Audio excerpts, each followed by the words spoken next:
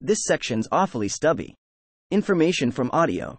Tidal wave. In the early 21st century, a colony of both Silurians and sea devils were discovered under the South Pole.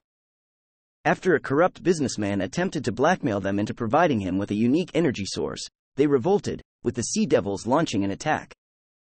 They were forced back into hibernation by the 11th Doctor, who collapsed the crevice leading to their colony afterwards. Pros: The Silurian Gift. In 2015, the sea devils at Ravenscar School were discovered by Crystal Dean, who alerted Claire Oswald and the 12th Doctor to their presence.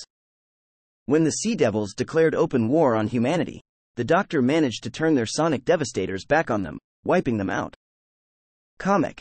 Claire Oswald and the School of Death. Sometime before the shutdown of UNIT, a group of sea devils had attacked a classified military base in South Wales, leaving Brigadier Winifred Bambera missing in action. Pros: At childhood's end.